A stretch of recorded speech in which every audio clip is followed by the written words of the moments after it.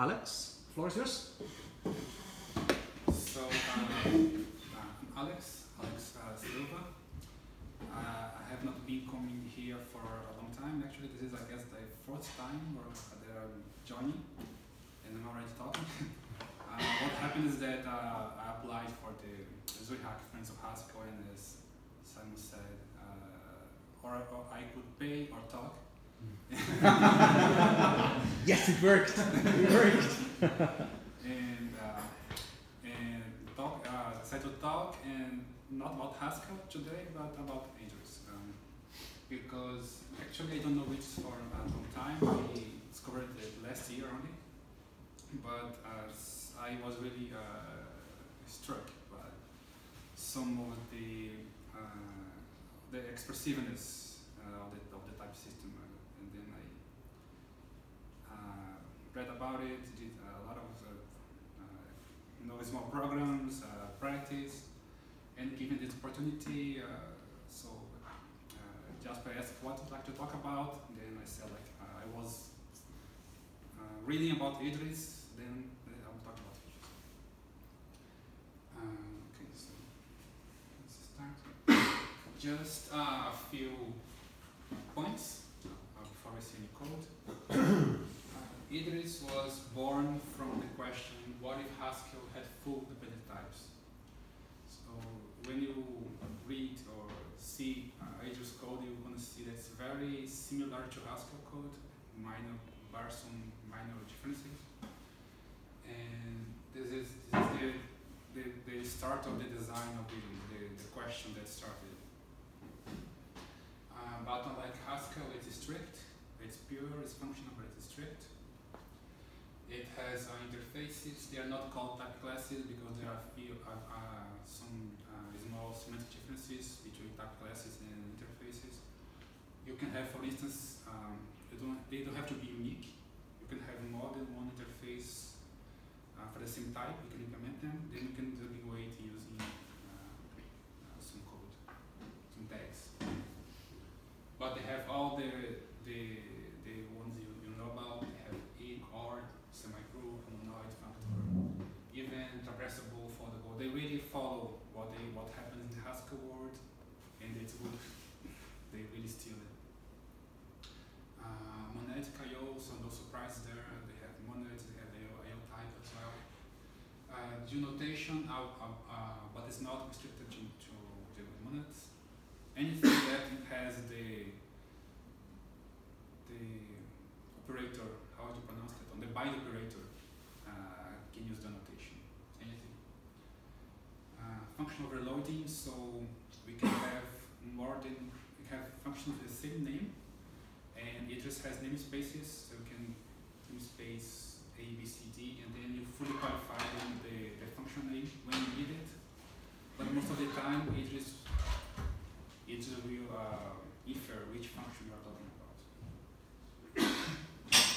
They have a string type, which is not a list of characters. Type level functions, so in Haskell, those would be type families, but in Idris, they are just functions. And there's a big emphasis in development with holds, and the IDEs can really help there because the types are so expressive. The IDEs can almost guess what you are trying to say what you're trying to write, and sometimes can feel write code for you. I will try to run Emacs here. I guess it's going to be okay, and show how we can write some small functions, and we'll have to type a lot for some small functions. And another thing is that when people talk about Idris, they usually talk about Coq, Agda, Idris in the same breath, but Idris is not very mature at the moment. But the goal, the end game, is to be a practical language, so you can write practical software in it. One big difference is that you can only write total functions in Coq or Agda. But in Idris, you can also write partial functions if they don't mess up the type inference. just an overview. Just so we don't get lost with later examples, I wanted to show a few syntax differences between Haskell and Idris. You can see that the column and the double column are reversed in Idris. So when we want to give a type of an expression, we use a single column, more like math. And when you are using cons, you use a double column, which is the unlike Haskell. For lambdas and for case expressions, we use the double arrow instead of the single arrow. And we don't have the list type constructor is the actual word list instead of the brackets. But overall is very, very similar. This is a note for myself. You see that each code is very colorful in this presentation. Idris, this repo, when it talks to IDEs, it has a protocol, and it tells the IDE how to color the code, because because of type level computations, the IDE cannot, like an IDE mode by itself, cannot decide what is what sometimes. And then Idris tells the IDE in the Idris talk using this protocol, and Idris says this is a data constructor, this is a function, and then the IDE colors the code. Is this OSP protocol and this language server protocol, or is it something custom? It's a custom protocol. Oh, interesting. And I want to say something I forgot. Okay, maybe I remember later. Oh yeah, and the LaTeX code for the presentation was also put by the Idris repo. It can print colored LaTeX or HTML code, so it's easy to present.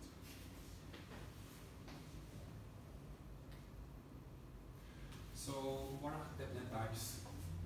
A dependent type is a type whose definition depends on a payload. So when we have higher kind of types in Haskell, like maybe or either, the definition maybe is a type constructor.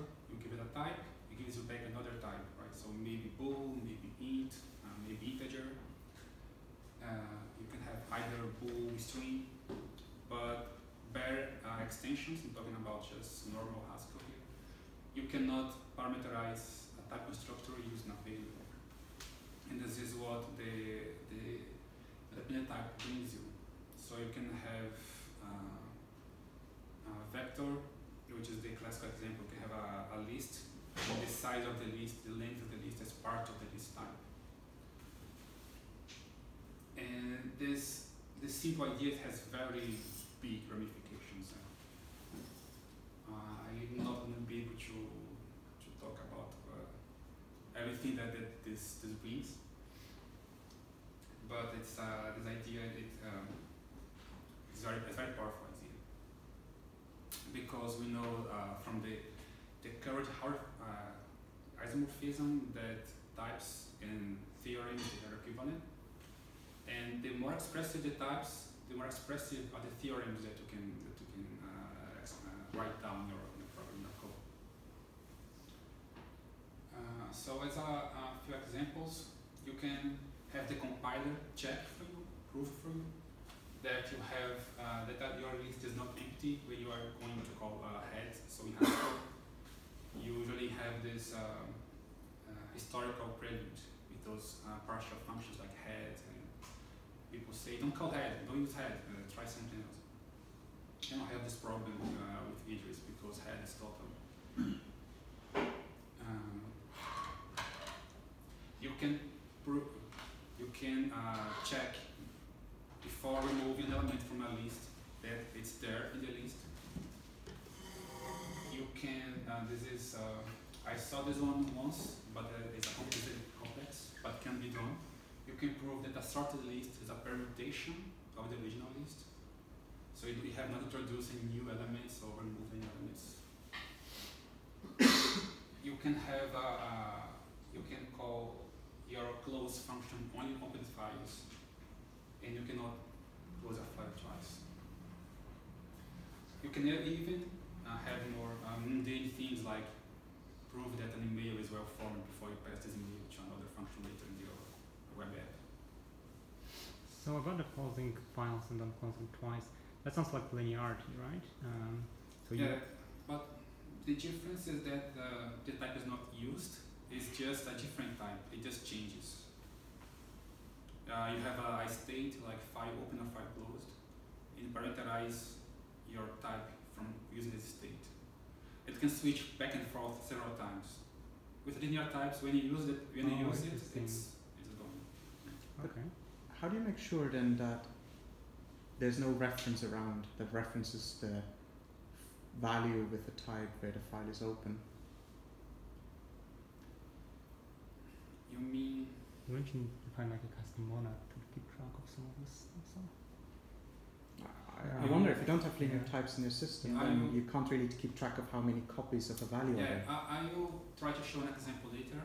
Yeah, You can have like a data type for commands. Each constructor is a command of your DSL, and you have a state open and close. And even if you give a type of a function, like a function that will open a file, read some lines, and then close the file, you can put in the function signature that the state when the function starts is file closed, and when the function finishes is file closed. So if you by mistake leave the file open in the middle of the function, it's not going to compile because the states are different. So let's move on. There are two types of different types. They are pi types and sigma types. The pi types, they are the functions. In this example here, we have a function that can return a string or an int, depending on the input. So the type signature have an actual case expression that will run by the compiler at compile time, and you decide if you want to output a string or an int. I said before that Idris allows you to write partial functions in partial code, but it doesn't allow those in type signatures. So it has a totality checker, and if it doesn't pass the check, you cannot use it. Sometimes you know that your function or your code is total, but you cannot prove it. And there are some backdoors for that. You can use some assert, like assert total. Of course, if I run, your code will crash. It's like a unsafe performer, you unsafe course. But it's there if you really need it. But usually the checker works fine, and it will tell you if your function is not total. You cannot use this function in a type signature. But when you can use, you can see that it's at first it's really strange. So you don't know without running the function which type it will output. And the sigma type is it's like a tuple, but instead of a comma, we use two asterisks, 2 stars. And when you need to introduce a value, so your type can depend on that value, you use a sigma type. So this is how new type to introduce it. I will show an example later where this can be used.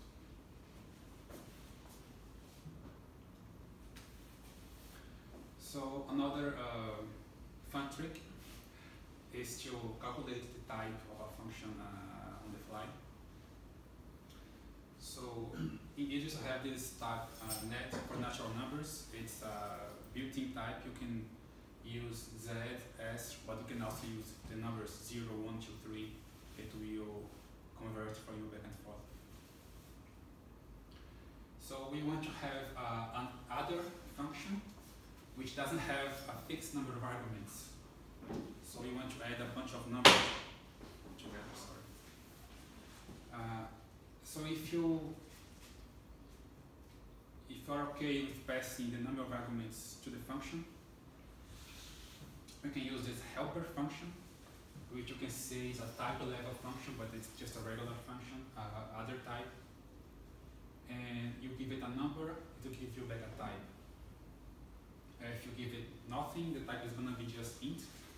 But if you give it a number bigger than 0, it's going to give you back a function, the type of a function that takes an int, and the rest of the signature is calculated recursively. So as the number gets smaller, we will eventually finish. And then you have, if I give 5, I will have int, a function of 5 arguments. So in other, if I give it the first argument 0, Idris will run the other type function at compile time. It will see that the type is going to be int. I don't know if I'm going to. If I give it 0, this whole thing here will be just int, and there's going to be int, and then I'm going to just return the accumulator. If I give it something else, I need to return a function because this part here is going to give me a function type. And I need to write a function. So I return a lambda, and this lambda will just accumulate the integers on passing. Is there a typo on data nat equals C versus other type 0? So It's, you can use or either Z, Z or 0, it doesn't matter. Idris knows that this 0 is nat. okay. But this is a built-in feature. So nat is built-in type. Yeah. Is this clear how this example works for everybody? Type there is similar to Haskell, the star kind, you know. So in Idris there is not, you don't use the star kind, you just use type. But it's a similar concept. If not is built in, does Idris perform any optimizations on that, or is it still going to be some kind of a chain of pointers? Yeah, they at compile time it uses the data type just as it's written there, but at runtime it's erased. It uses integers, so they don't exist at runtime, just at compile time. But if you have a very big type with a very big nat, your completion time can get really long because this erasure is done only for runtime.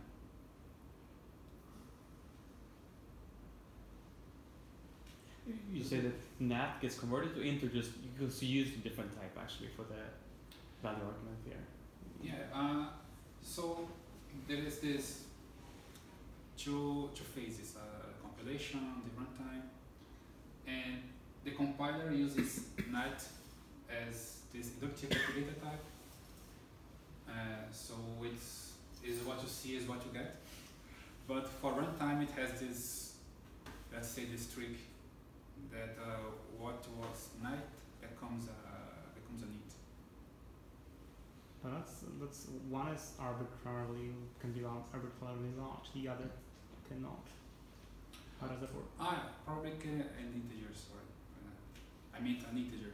Like arbitrary. Yeah. Oh, so it's okay. So int here is int in Idris is fixed precision, or is it arbitrary precision, or is it some similar to Haskell? Yeah, int is a fixed data type. The integer is the arbitrary number one. It's the same as in Haskell.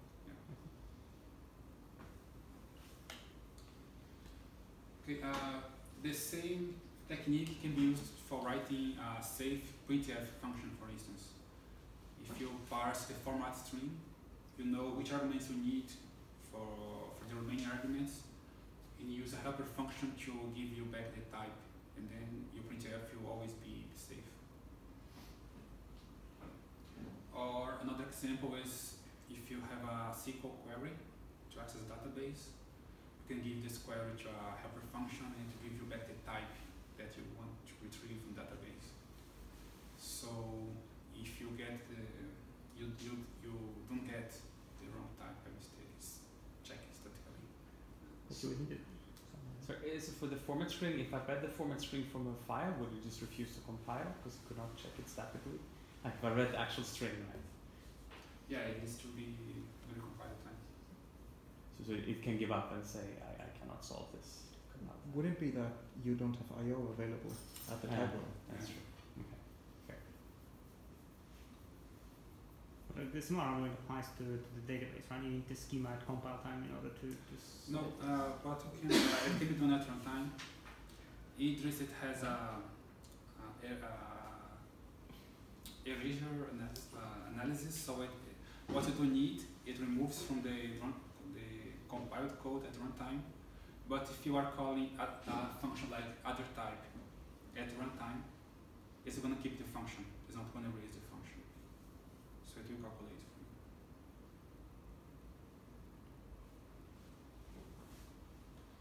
So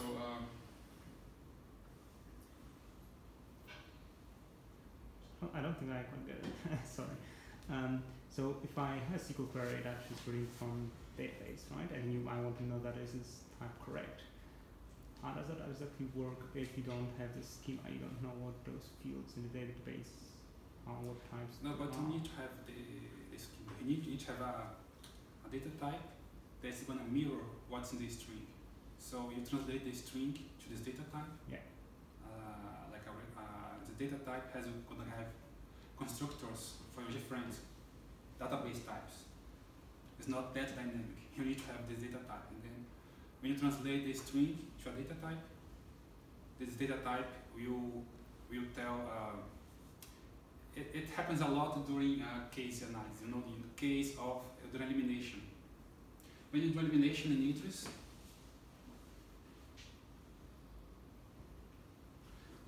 like there, this is where Idris will give to each branch a different type, and the type checker will go from there.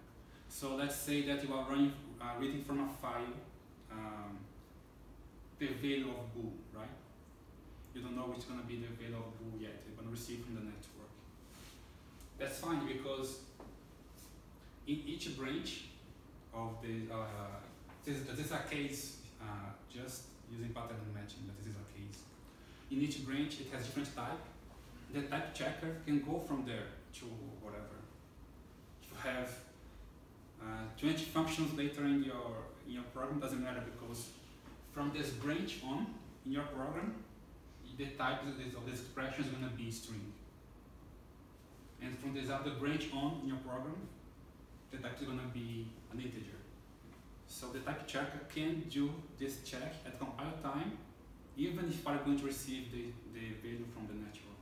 Right, but then you need to essentially write in the program. You need to enumerate all the possible things that can come from it. Yeah. Don't forget. Okay, so if I have select foo, I essentially need to enumerate all the cases, whatever foo can be. Yeah, you cannot. The function has to be total, and the compiler does a totality check. So it can't be, the moment it can't prove that the function is total, compilation stops. It won't compile a program. I Can we think just look at an example? maybe a concrete example about like getting the type from an SQL query or whatever is right. We say like select age from users where username equals somebody, right? Then in this case, on the query itself, this is going to be int, right? But there is no guarantee whatsoever from anywhere that the database will actually, or at least visible to our programming language, that age will actually be int at that point. If we did full enumeration of the cases, what we would have would essentially be the equivalent of a sum type of all data types that SQL can be returned. And I think your question now is, if I write select age from users where name is equal to something, how do I know that this SQL query returns int if I don't even know what the type of age in my SQL database is? You're going to write at some point some function that will parse this string and return a type, some type. Because this is how you bring terms from the runtime to the type level, from value to type level. So so you want to sit down to write this function, and then you need to think, what types can my function output? So this other type is going to output this function type, right? You can have a function that outputs string, int, or float. So when you write this function, you are telling Idris what are the possibilities that the code needs to deal with from now on. So it's when the value is lifted from runtime to the type checker, because you had at some point to write this function that parses the string. You decided at this point the types that can be the outcome of this parsing. Okay, but when escaping that type level, these possibilities of types, eventually at runtime I will still have to say, well, if it's not int as I expected, then print an error message or something like this, right? Yeah, if you need to add some error type or something, and then in that you throw an exception or do something else. Yeah, I haven't seen in this application that you would hand over a SQL query. It's kind of, you take the scheme or schema of the database, and a select statement, for example, would then be represented in Idris. You know, it's not that you hand over a string and the machine returns you something that's unknown. But I mean, that is what SQL databases do, right? They take strings and return you arbitrary bit strings, right? And then you need to turn it into your data type, like I don't know, Postgres will not interface with Idris directly, right? It will take strings as inputs, right? Yeah. Which it interprets then, yes. Yeah, But yeah, I mean, maybe we should continue. You could in theory write a parser that parses the whole SQL standard, and then you need to have a type for it possible outcome. Yeah, I think that makes sense. But usually you can just parse what in the domain of your application, and the rest you give an error. Okay. So a lot of the interesting data types they are written using the get syntax, because let's see these three types. Right? We have this fin type, which is for finite numbers. So those are the types of numbers that have bound. So, for instance, for indexing into an array or a vector, you can have. So, by the way, this is also a type that's converted at runtime to an integer by Idris. It's used in a lot of places inside, and it's a special type. This fin type. You have two constructors. You have the FZ, so it's just for 0, and the successor for the next numbers. You can see that. In that case, what is K? Sorry? So in the first constructor, what is K? Where is K coming from? Yeah, when you see a variable that's in italics, it's an implicit variable. When Idris sees a variable in a type signature that is not in a function call position, it was not defined before, it's going to be an implicit. So it's going to declare this variable for you.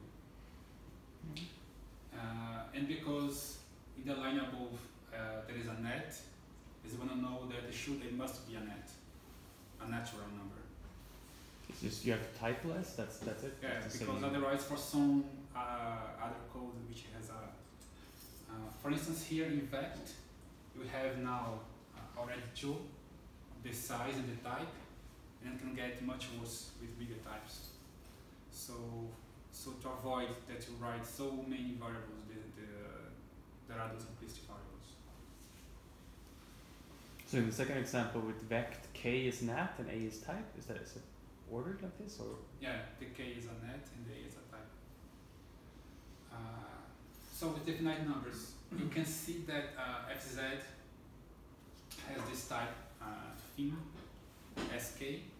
What does it mean? It means that it cannot be, the bound cannot be 0 because sk must be a successor of a natural number. So you know that we are talking about naturals from 1 towards infinity. And for the second constructor, you have an argument. The first one doesn't have any arguments. And it means that if you have a finite number of type fin k, you can build the next one. And why is this type useful? Because when I am indexing, I can go ahead already. When I am indexing into a vector, I want to be sure that I will not index past the end of the vector, right? So both the vector and the finite number, they are parameterized by the same natural. So I cannot possibly try to index the vector with a bigger number. How do you construct the fin to begin with? Because when you construct it, it needs to relate to the vector it belongs to, right? Yeah, but let's say that I am this function index or a similar function, right? You have fin len and you have vect len. I am using fz here, but because it's a dependent type, this fz does not have a fixed type. Fz could be fin 1, fin 2, fin 3. The type of fz is a data constructor, but its type is variable. Right? This is the tricky part about Idris, I think. Could one? So, Sorry. so fz can have, the type of fz is not fixed, it depends. And so how can Idris find out, it needs to compile this function here, how does it find out the type of fz? Because I wrote the same variable here and here, right? When I pass a vector to Idris to index into, it's going to unify those two values. Not types, values. And by unifying those values, it's going to find out the type of fz here and the type of fsk here. And we know that I cannot, if the data constructor fs has, because this is a recursive data constructor, right? And if it's bigger than the type that Idris unified, it's not going to compile. So this is how it works, why it works. To check my understanding, would another name for fin that's appropriate be nat less than? So it's characterized all natural numbers that are less than the natural number that you've given. Yeah. Okay. Why is it called fin? I find it a bit unintuitive. It's from the literature of definite types. It's a finite set, as it's called, finites. I don't. It's the historical historical reasons. Yeah, I was also confused. Yeah. So the next one, the next example is the vect type. It's not really a vector; it's a list, but it's a list which carries its size along. So it has two data constructors, new and cons. New has a 0 size, and cons and new doesn't have any components. It's just new, just the type.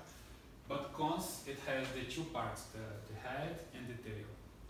And the type of the result is the size is 1 bigger than the type of the input. So this is also by unification. Right?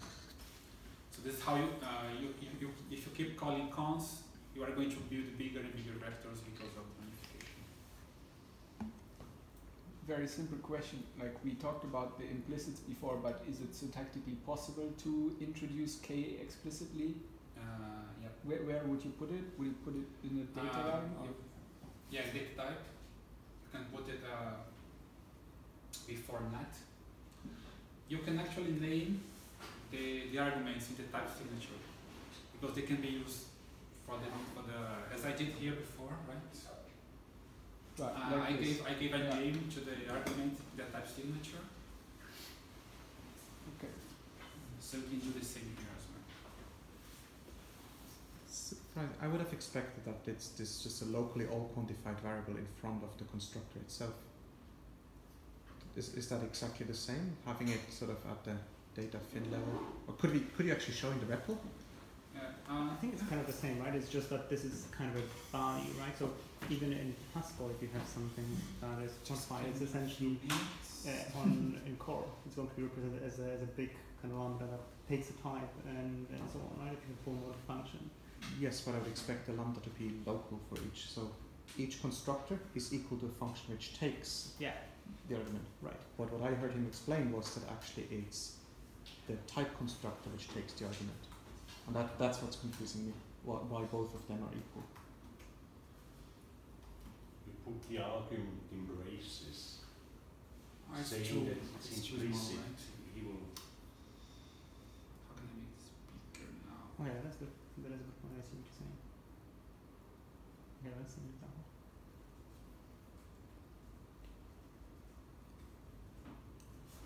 Yeah. Great. Awesome. Live coding's the best.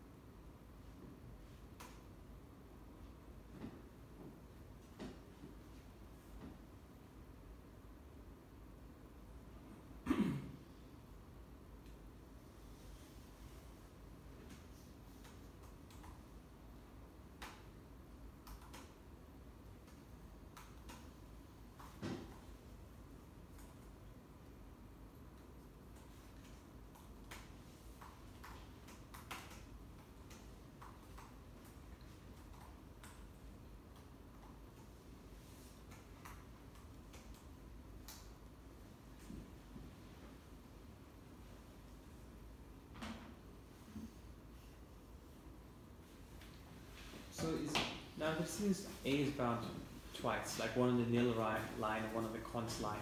Are these unified to be the same A? They have to be the same A? Yeah. You are going to use in const in an expression either nil or const, right? You can you're not going to use both in the same exact expression. So, but you can say they are the same A. Yeah. I'm not sure actually. I think the unification only happens once you actually take the argument. So you take a nil and apply it to a const. That's when actually this happens. I mean, in Haskell you also have locally universally quantified type variables in the GAT. So if you were to rename the A's there, that wouldn't matter. Sure. Yeah, you could rename A to B in the nil line, right? Yeah. It would still type check just like that. I think so. Because I expected A to be bound to the type in the first line, the data Yeah, line. that's also what I misunderstood first. I thought you would have to put it there. I see.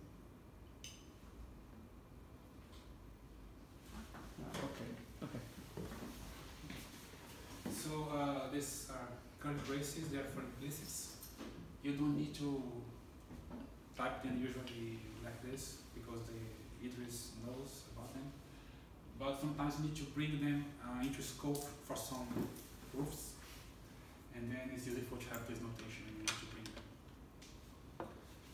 Like when I need to prove that when I remove an element from a vector, it's going to be the size is going to be one less than before. I need to bring the length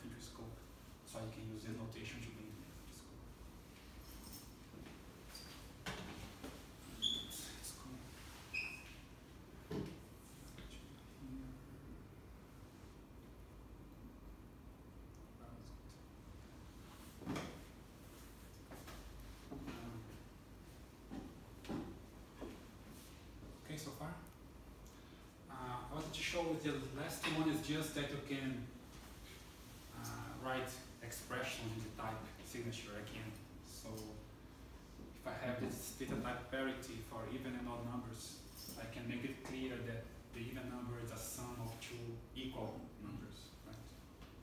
So this is just to be more precise about the meaning of a type. And this is useful. I didn't plan to, because of the time, to talk about this, but Idris has something called views. When you map a type to another type which is more expressive, so you can, it's easier to write some proofs for those types.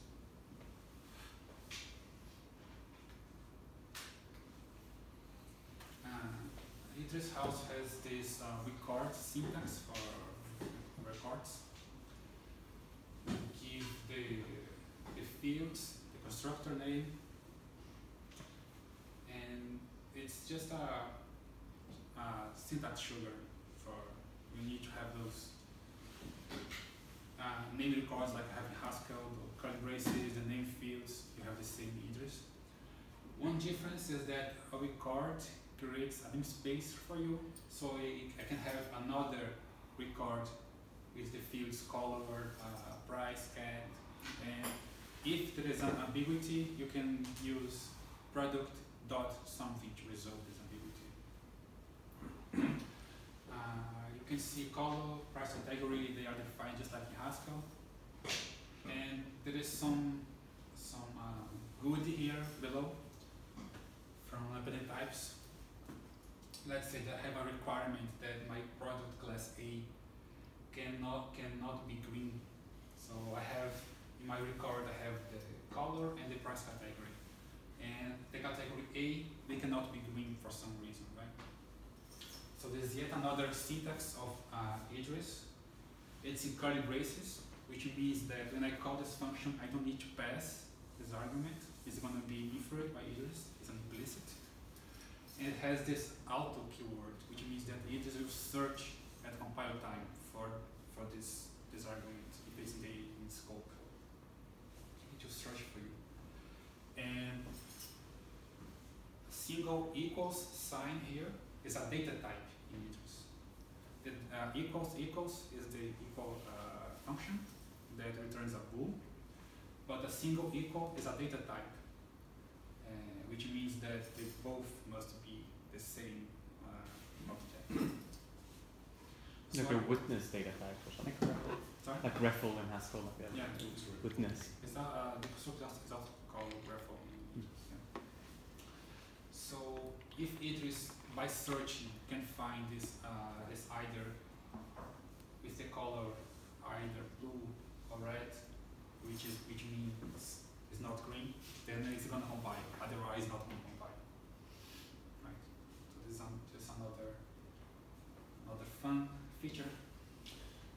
But it's heterogeneous equality, not like in Actor.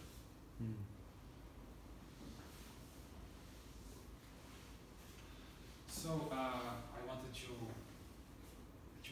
try to find a somewhat example that was not very small, also not very big.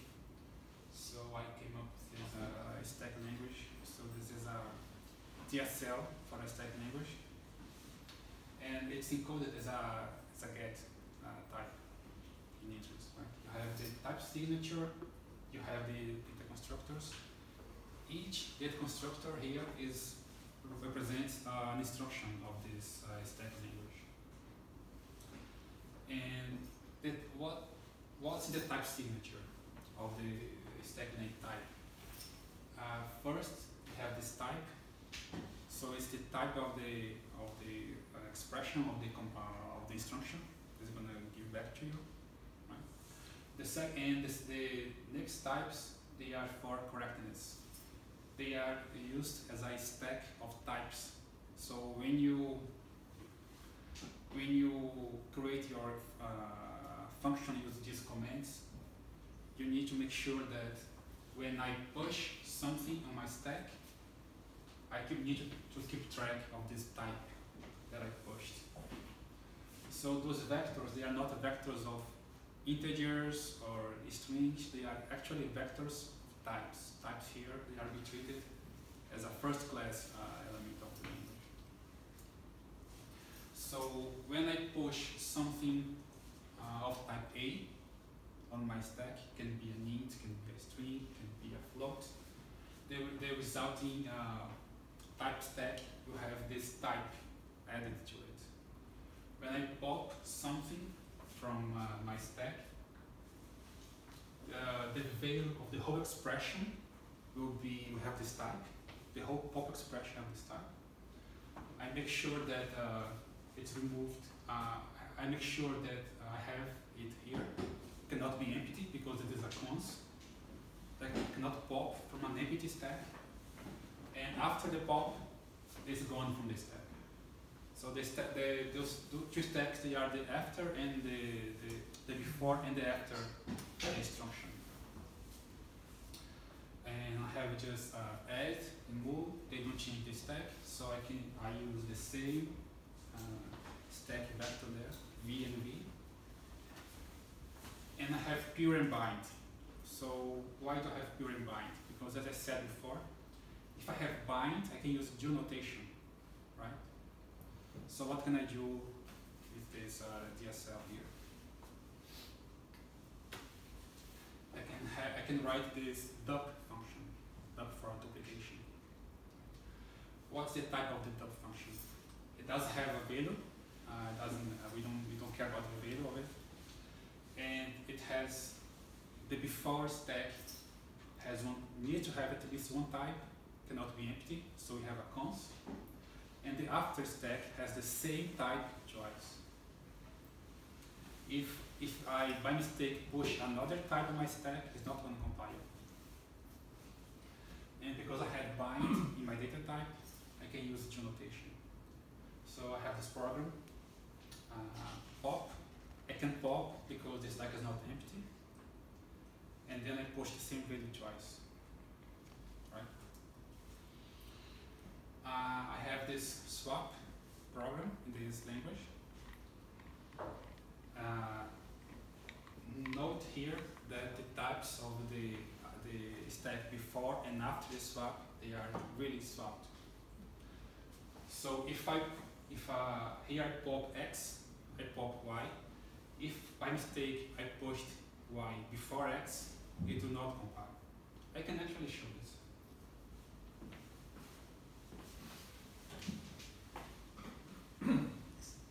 See if the type error is scary or not.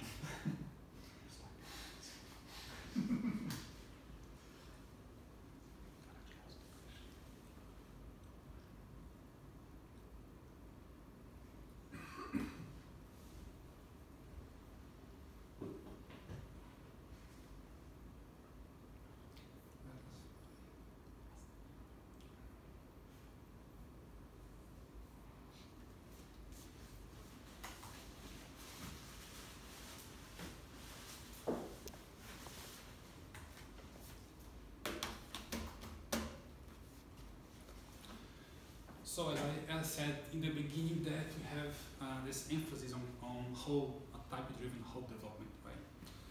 When I give the function signature without any implementation, it's a whole. And Idris asks me to fill this whole, to write the function.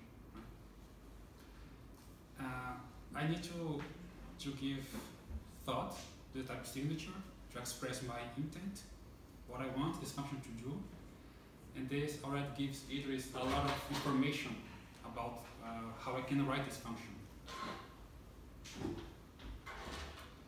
So when I have a term that starts with this question mark, it's a whole. And Idris prints the type of the whole. Yeah? If I make this font a little bit smaller.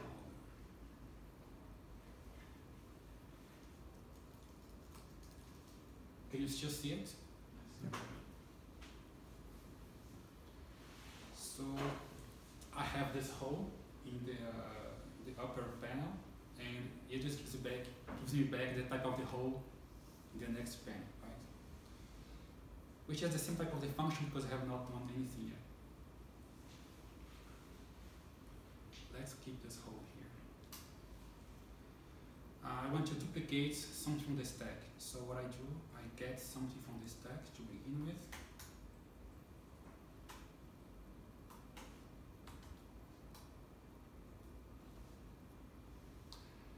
And now my hole is different. Right?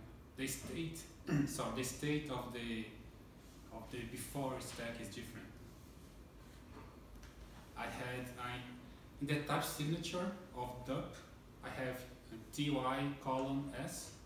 Now I only have s in the hole because I popped something. The state changed, and Idris can follow along with you. Let's try something.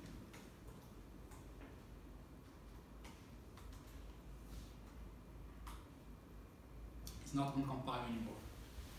Can anybody tell why it's not compiling anymore? It's not compiling because my type signature of dup, I have only one cons. So I can only be sure that there is at least one element in this stack. But Idris cannot prove that there is more than one element in this stack. So I cannot pop twice. Right. So, okay, I removed. I'm gonna put it back.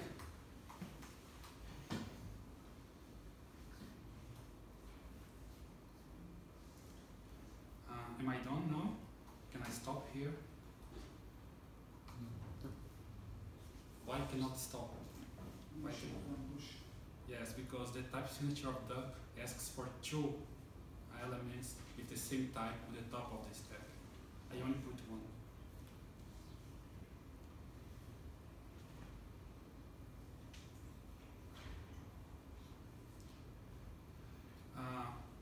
So it's very usual when sometimes you are lost. What do I need to do?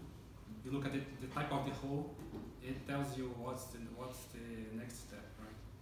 So the hole tells me that I have before stack with one element, and after I need to have two elements. So I need to push again.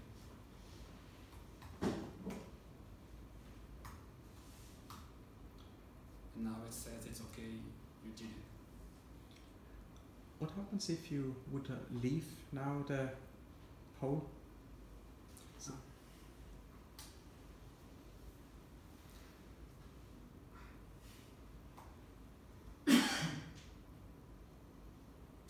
If you can put some operation that doesn't change the stack there, it's gonna work.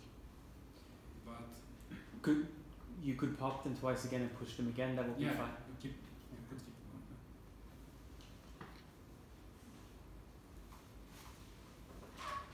going. Let's do the swap one. It's also interesting.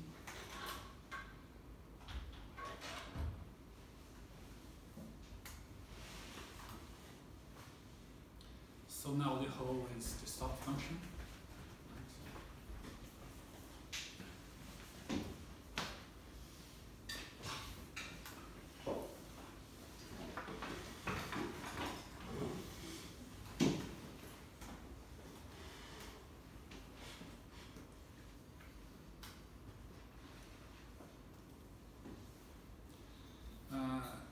So again, after I popped something, you can see that the type of the hole is different than the type of the function. There is one less element at in the before stack because it was popped.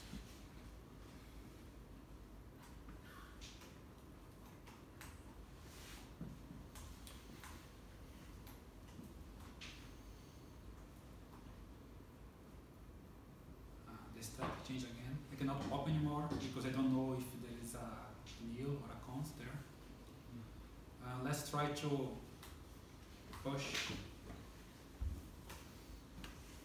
in the wrong order, right? You can see also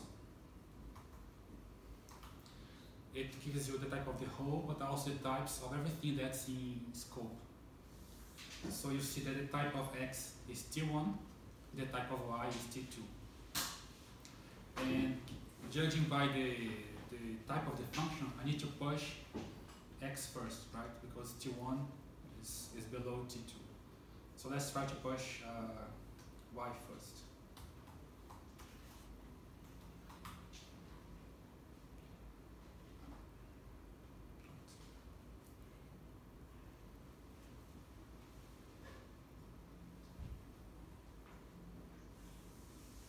Oh, it's the same thing because I could pop again and push again. So I need to do this so it complains. But even then you could. Yeah, You it's can because remove the I- hole, right? Because the hole can always fix it up. Yeah. Aha, so finally it got wrong. So it swapped.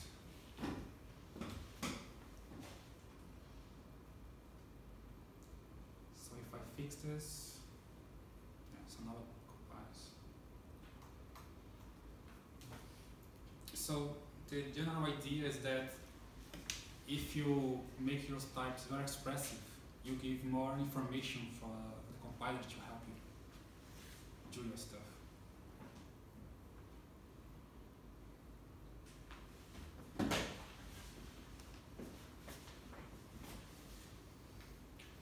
So this is just for the add and move functions in the same language. So at this point there is no booster anymore, right?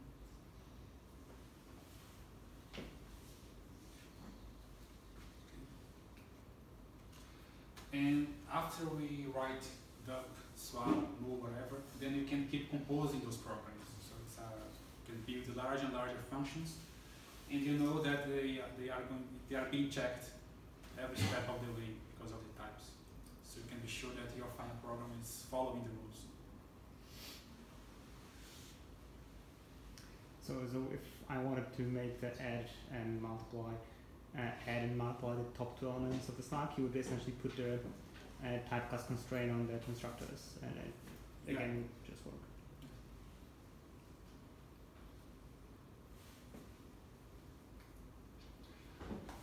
Another example with a little bit more noise. This is the zipper data type. So the data type is where you have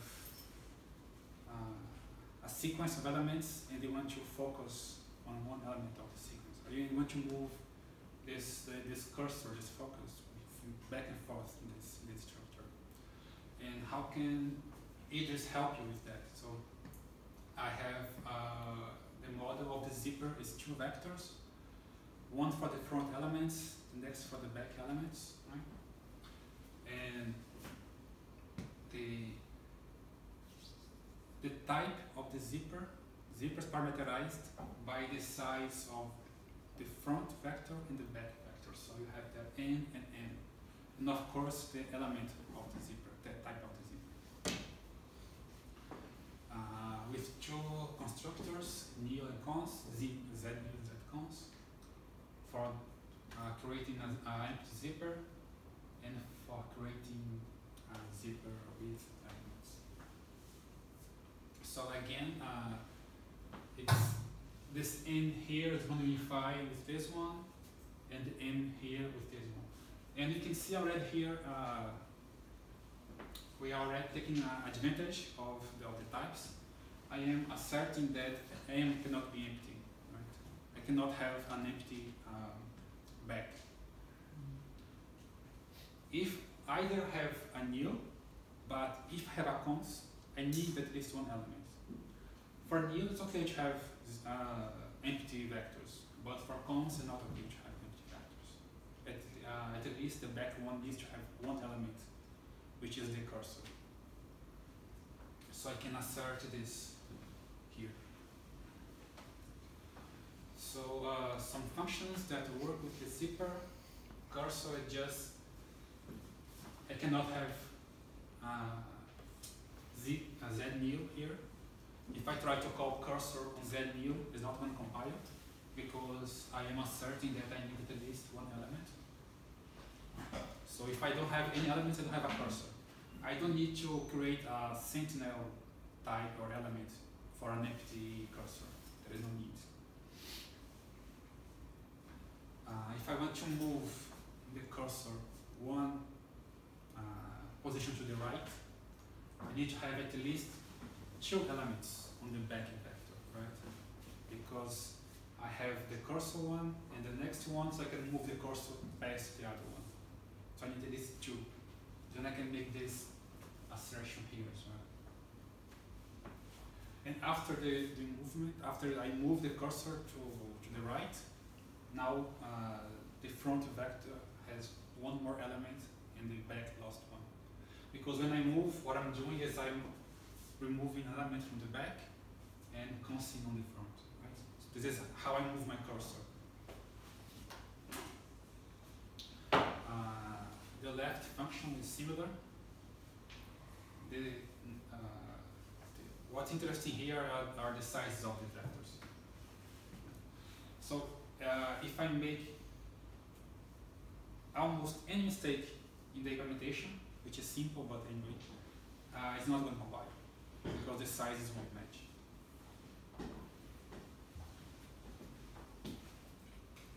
Wouldn't it be possible to omit the double successors on the right and left functions with two S constructors in there? Are those both needed? So on the functions right and left, within the type, we have two successors. yeah.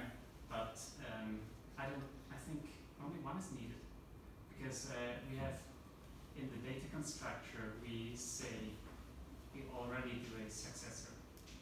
No, but this they are separate things, right? Yeah. This is here the type signature only. The first line is only type signature. Right? So here is not about Z new or Z cons yet. It's just the type of the whole zipper, which has those two numbers as parameters. What I need to assert here at this point is that the second number is at least 2. That's the amount of elements on the right hand side. Yeah. But Idris does not know that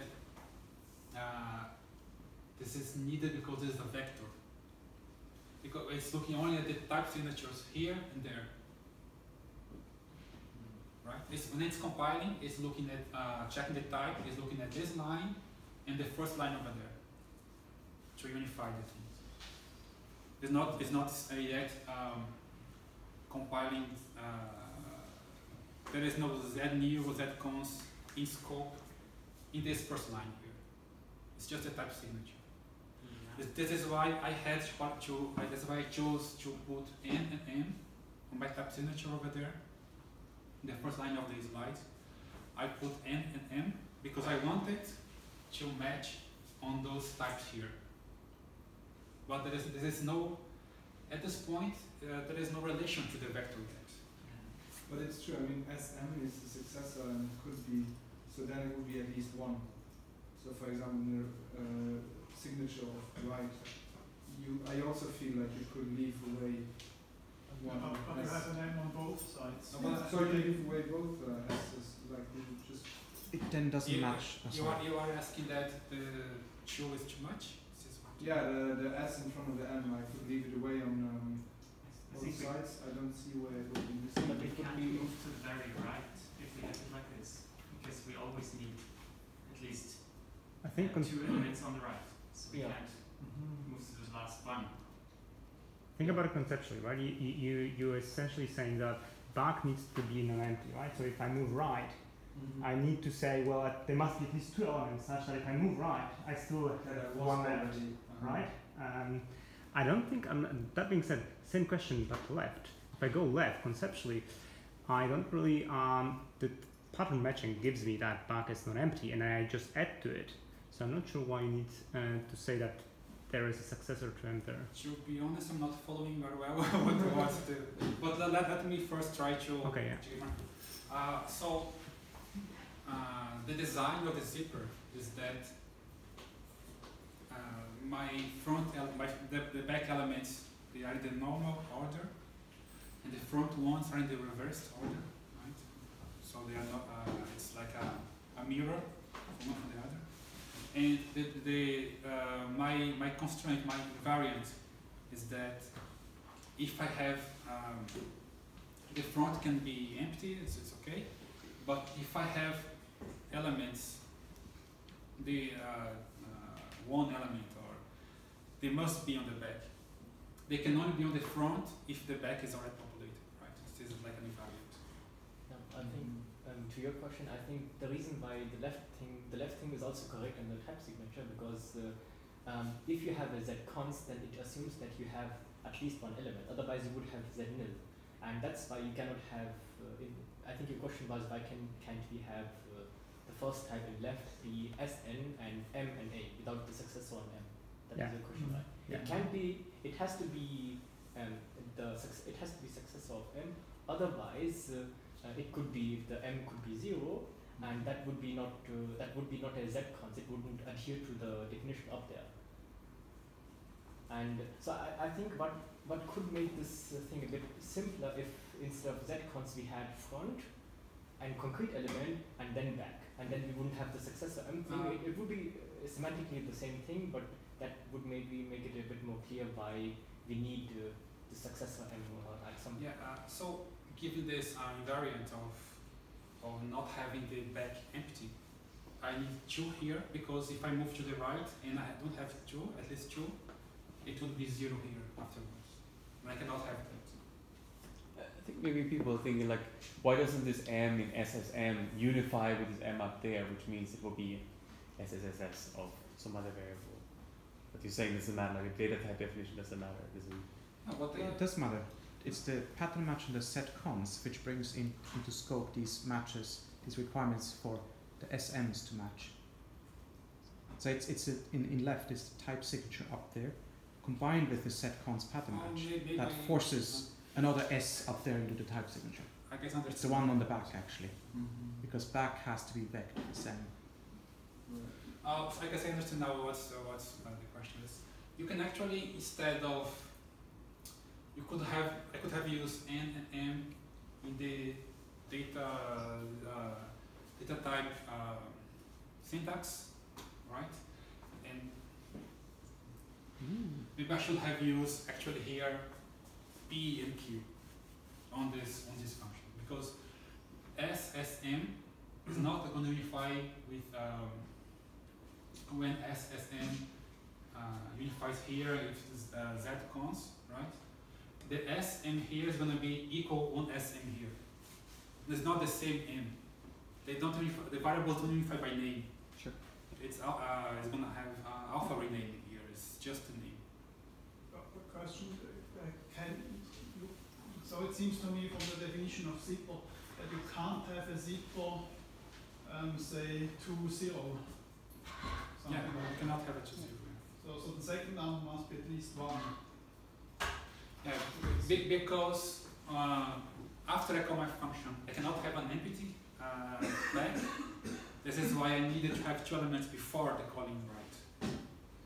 Yes, exactly. And later you can't have an M because of the definition of zipper.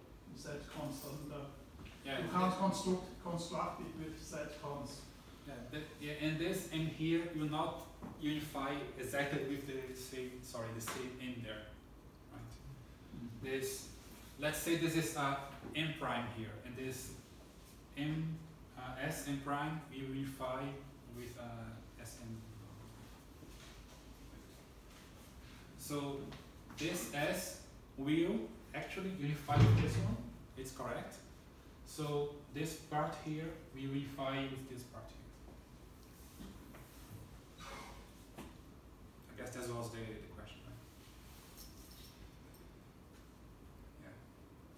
So sometimes in Idris, the type signature can get bigger than the actual implementation of the function.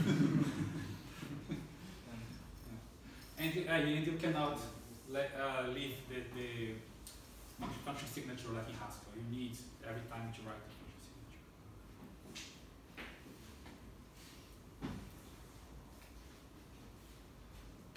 Just 2 more examples.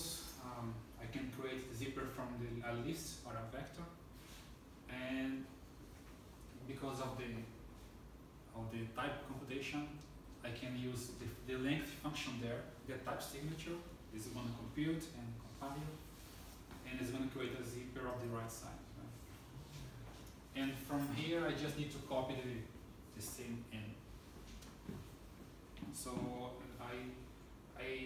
if I write these functions wrongly, it's gonna catch it. Of course, I can make another mistakes, but it gets a lot of mistakes already. Shouldn't it be access in the second line of from list? Or we use computing it type? Because you recurse, right? It's from list, empty list, set nil, and the next line you pattern match x and access, but you don't actually use access. Sorry. This from list here is another function from the vect module. It's a function that creates a vect from a list. Because Idris has function overloading, and zconst takes a vector as an argument, it's going to resolve to other from list. No, it's not the same from list of the. This was by accident, but it's funny because it proves a point. And you do the pattern match just to ensure that it has. You would. Why do you have to name x and xs there? Couldn't you just? You don't. It's just to show. Yeah, it's, there was no need because I had the empty argument. You already used zero. It's because actually when I write these functions, I use there is a case split in the REPL, also in the IDE. So it splits all your cases for you. Right? And what I just added this L at the beginning, but I could have removed what the REPL made for me. So there can't be any overlapping patterns. Like if you just have an L not with explicit cons, that L must have been a cons. You cannot overlap. No, that would be fine. It's really just by accident because you first have just the cases and then added the L to bind. It was just an accident of writing.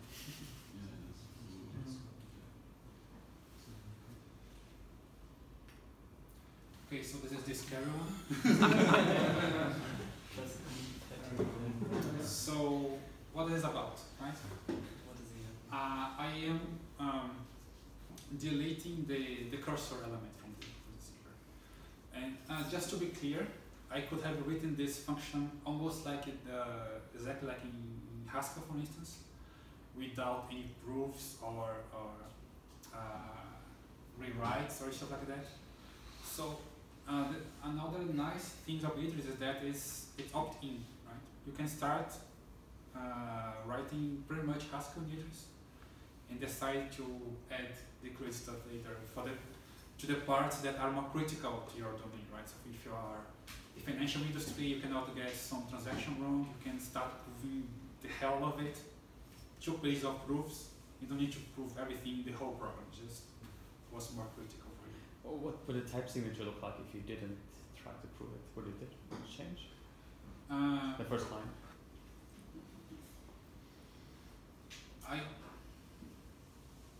I don't need this proof here.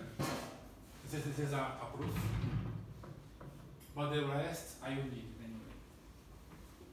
I am giving this proof as a bonus. Because then the code that calls this function can use this proof further. This is against Boolean blindness, right? You know, because if you are making decisions based on bools, you lose the origin of you have an if. You have 2 branches. Right?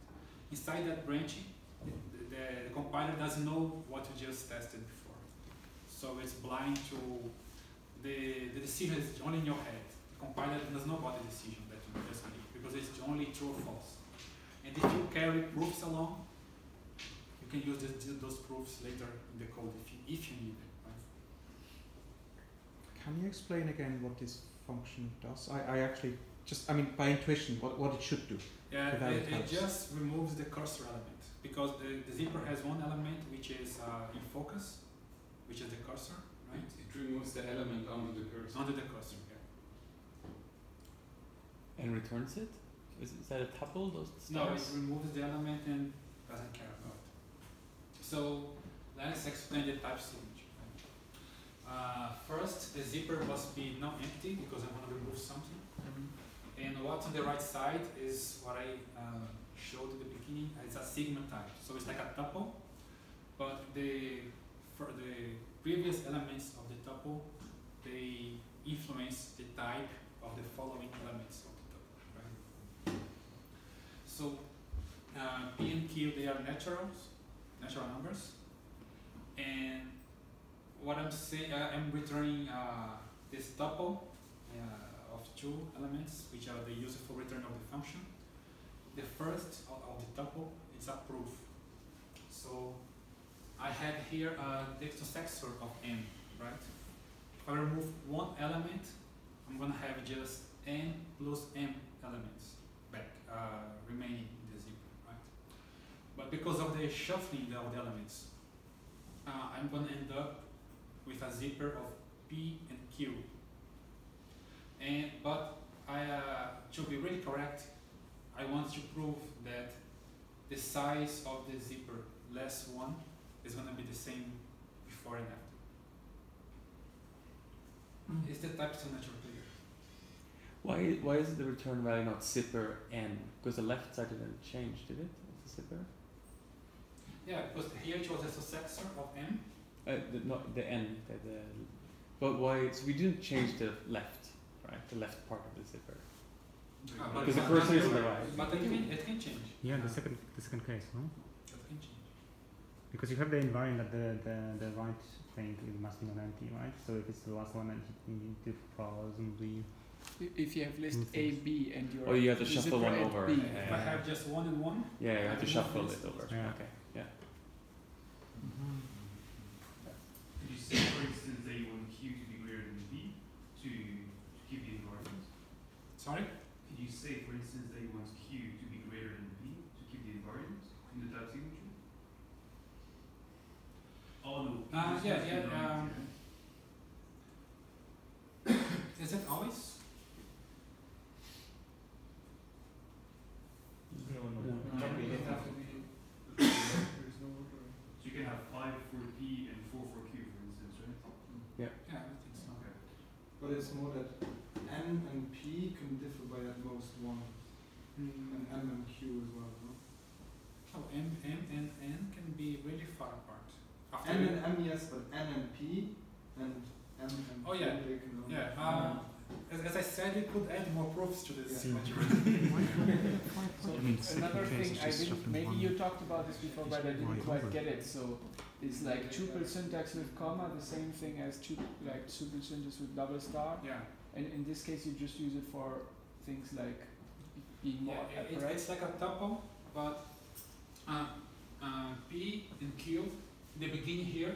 They are not really useful, but I cannot just write this out of the blue, right? Because P and Q, they have not been introduced in scope yet. So what are P and Q? I need to introduce into the scope. Okay. So this is why I need to use the sigma type. Yeah. No, I mean it's clear to me why you have to introduce P and Q, but I was just wondering why don't you write P star star Q star star the proof star star zipper blah blah blah. Because when I call this function, probably I'm gonna use pattern matching on the left side. I'm gonna ignore the first two, but I want the tuple. Yeah. Okay. But this is just how can I say convention of how I decided to write it. Okay. Why do you have to introduce P and Q? You didn't introduce N and M and A. Why do you need to introduce P and Q? Because on the left side it's different.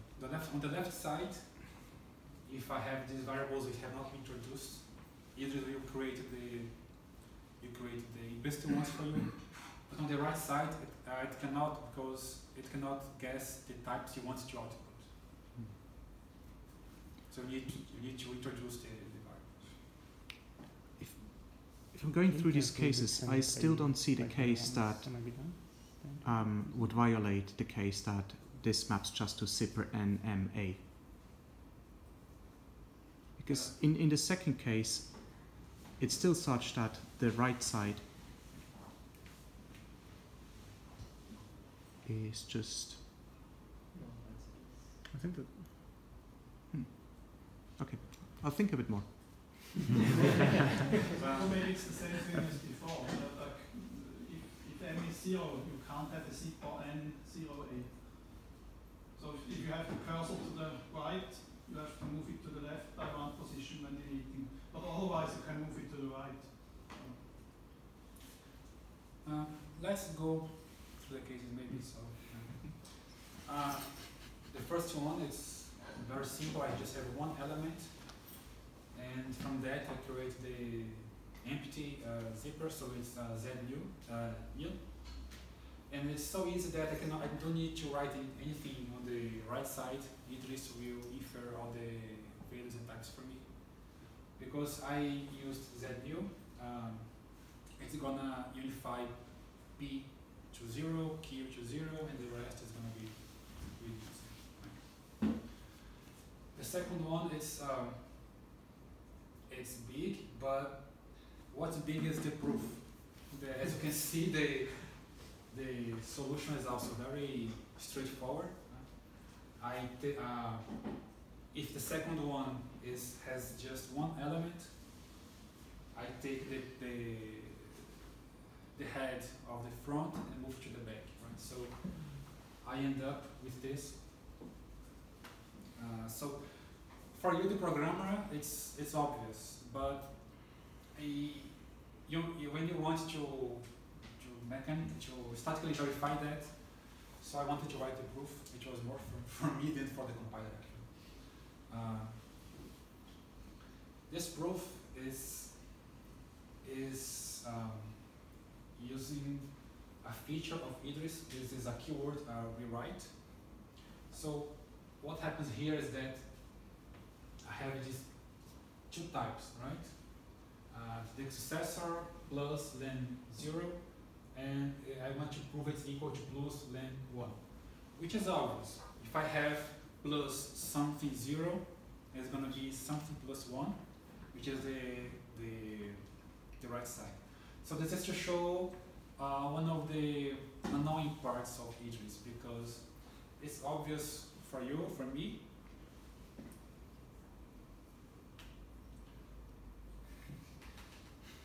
But the compiler has no implicit knowledge. The plus is a function, right? It's not. It's a function that's written by a human. So this function models arithmetic, but it's something that cannot be automatically given to the compiler like knowledge, like you are teaching someone. So you need to prove to him, to the compiler, that those two types are the same. And Idris has some helpers for that, like this plus commutative and plus 0 right neutral. They are data types. This one here is about commutativity, so plus len 1 is equal 1 len as the other way around. And the second one is that 0 to the right is neutral, doesn't change the value. And when I apply these two rewrites, the type becomes so simple that I can use just REFL. REFL is just a data constructor with x equals x, the same thing on both sides. And after those two rewrites, it becomes the same. So I can just use REFL. So Coq has some tactics that essentially take care of a lot of those kind of simple things. Does Idris have something similar? Yeah, as I said, I only started learning Idris last year, and from what I gathered, they used to have these text proofs as well, but they moved on from that. What they use as a elaborator. It's a meta language when you can write your proofs, and then it creates Idris code from that. So it's like it's not pure Idris. It's another level, like a meta level of Idris. But I don't have experience with the elaborator. But these proofs here, they don't use elaborator. They are this is normal Idris code. There is no meta language here. It's just that this rewrite is really I want just to show it, to give like a taste of it. But its goal is to rewrite just a type of expression. It doesn't, at runtime, it doesn't do anything, right? It's just for type checker to be happy. So what this first one here is doing is I'm giving him len and 1. So it's going to give me back the type 1 len. It's going to commute the values for me. And this one here is going to say that plus 0 right neutral is going to say that len with a 0 on the right is the same as len. So after those two rewrites, it's going to be x equal x, and then it's the proof is done. But I don't understand how that would apply, because if you have plus commutative len, okay, that means that you have s, then plus 0 then. That means the 0 is on the left side. But does the plus 0 right neutral? So that is the rule which says if you have got a 0 on the left side of the plus, then it goes. That's by the definition of plus, that's equal. Yeah, the second okay, one. that's how it's okay. So And the second one will actually happen first because it's inside the outer one. So first, it's going to eliminate this one here. It's going to be s len. After this rewrite, it's going to be s len. And after this rewrite here, this is going to be 1 len plus 1 len, right? So plus 1 is the same as the successor. So 1 plus len is equal s len. So both sides will be the same. You know, recursion in plus is on the left side. Yeah, okay, that. Yeah, so both sides. good point. This is actually why we need this. We just need this because how plus was written. Plus, when they do the case analysis on the plus function, the case analysis is done on the left side first. If plus was written the other way around by someone who wrote plus at the first place, those two rewrites will not be needed. So this is the annoying part of Idris. You need to know how plus was written, so you need to recurse on the plus AB.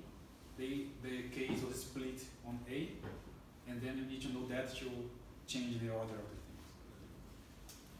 So it's not how can I say, totally magical, super.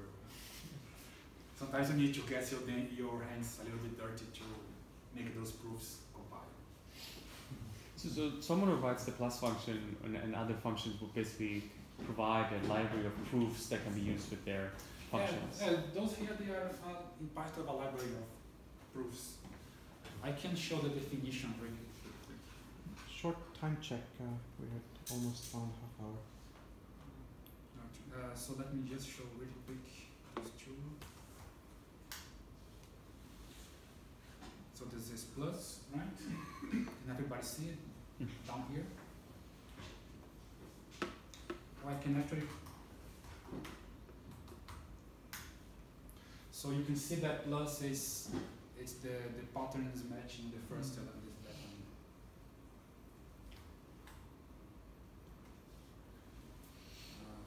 What's the name of the plus? So it's just a function.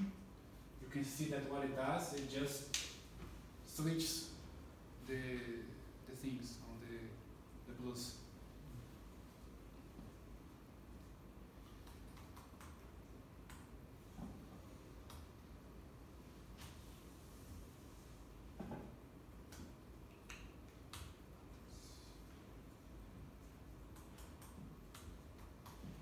And is plus commutative an assertion? That someone asserts this is true?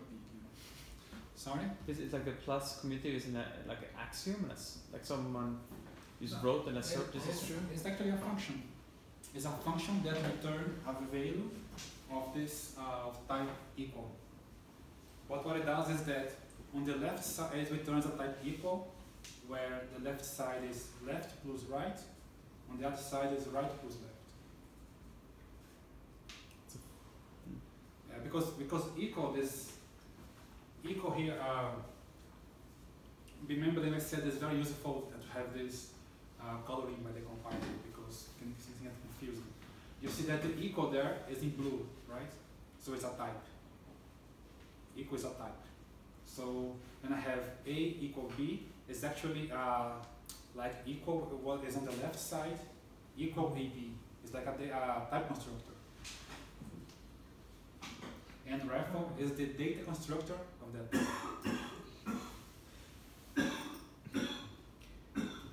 So if I read the delete proof, essentially its type is the theorem that it says for any vector of length len and with elements A, it holds that S of blah blah blah equals this.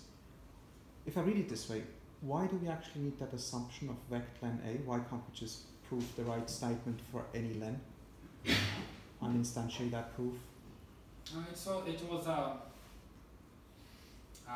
way of introducing len, because I pass the vector here to delete proof.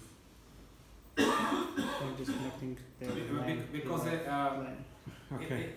no, it's because it needs to unify this the len here, right, of this XS.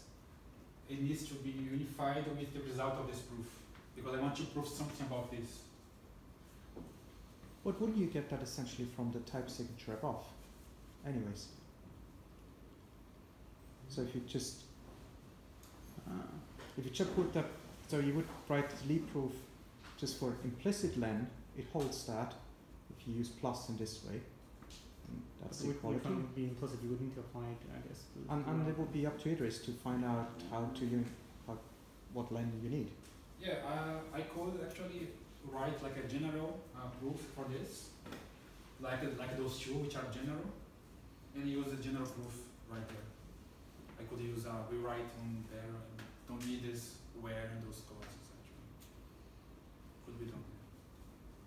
Because this is in any case that's true. I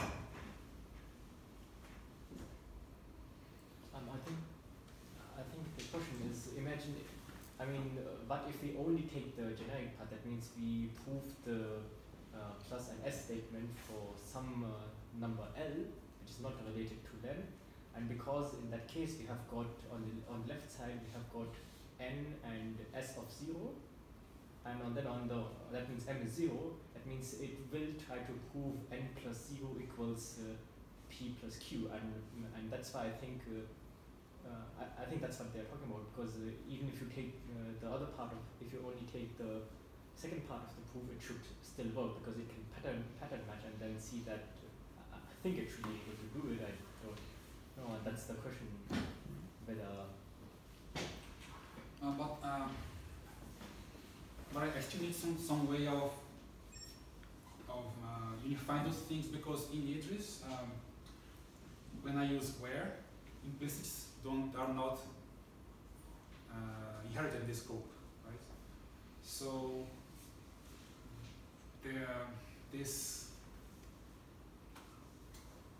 but it doesn't matter.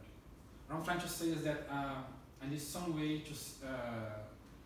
to tell Idris that when I'm using this proof, I'm talking about the length of this thing, right? I need to somehow bind those two ideas. This proof is about that length of that vector. This is one. This was one easy way to do it.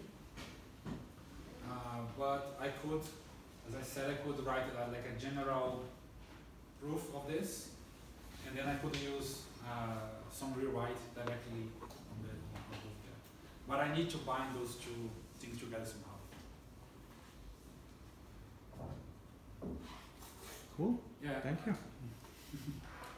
I know I knew this would happen. I had more stuff to talk about, but I knew that it's a big subject. There are views in Idris and decidable propositions. So if anybody got interested by the ideas here and want to ask something, I can be reached by reading list, or I can talk to them. Thank you. Cool.